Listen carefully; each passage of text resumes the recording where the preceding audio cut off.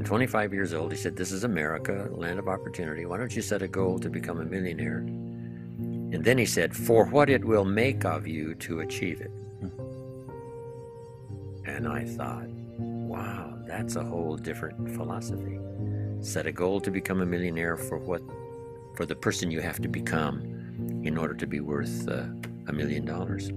Then he said, once you've become a millionaire, you give the money away, because what's important is not what you got, but the person you became. And I got the message. And that's where I started hearing those phrases from him. Work harder on yourself than you do on your job. Bringing value to the marketplace is how you get paid. The more value you bring to the marketplace, the better your pay. And also you get paid for what you become. A leader, an entrepreneur, a manager, somebody who has the ability to inspire other people. So somebody's watching and they're saying, okay, work harder on yourself than you do on your job. And they agree with it in principle. They say, yeah, that sounds right. I know I need to work on myself. What would you recommend people do? I started out with developing a list of skills I didn't have. You know, I'm raised in farm country, southwest Idaho. Right. I know how to milk cows, but the pay's not good.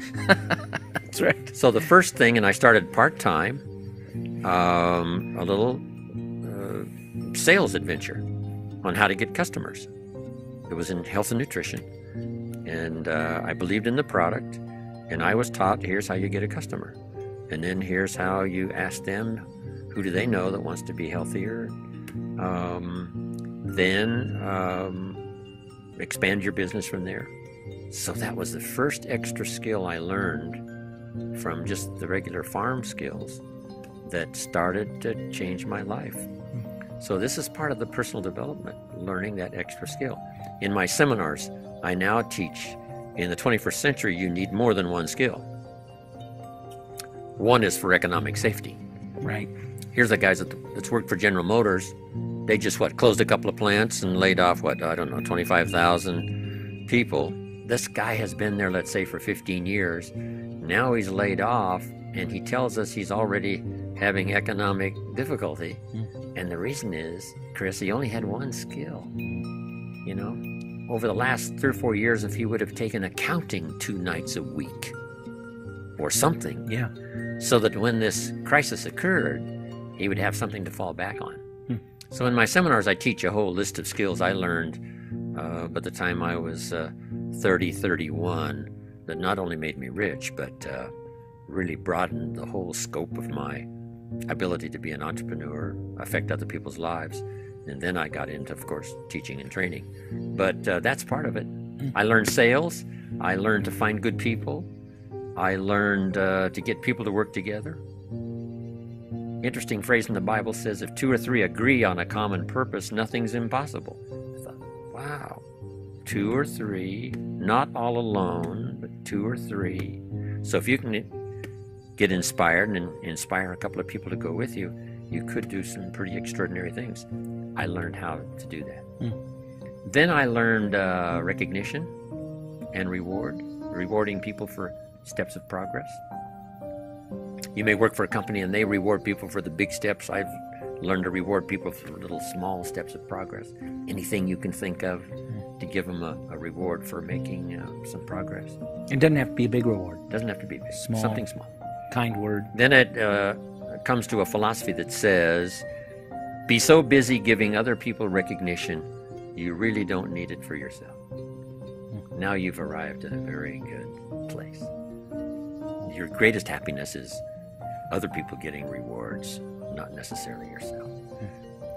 But then Zig comes back with the old philosophy that's so true.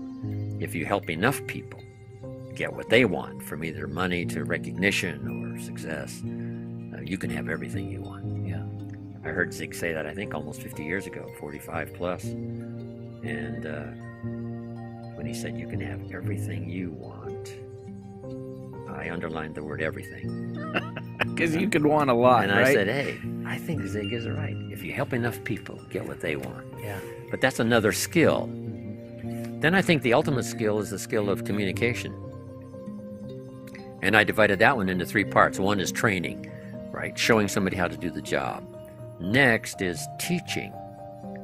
And I simply use the 2 words for purpose teaching life skills. Because one of the things that helped me really revolutionize my life, age 25, was learning how to set goals. Decide what you want, write it down, start checking them off. Where do you want to go? Make that list. What do you want for your family? Make that list. I started doing all that. That's called teaching life skills. So if you combine job skills with life skills, your chances now really start to multiply. Then the ultimate in communication is learning to inspire, helping somebody to see themselves better than they are, transporting them into the future. Say, Mary, here's who you could become. With just a few changes, I promise you, you'll never be the same again. Here's the kind of person you could become. Confident, strong, able to cope with circumstances and changes. You could be that person.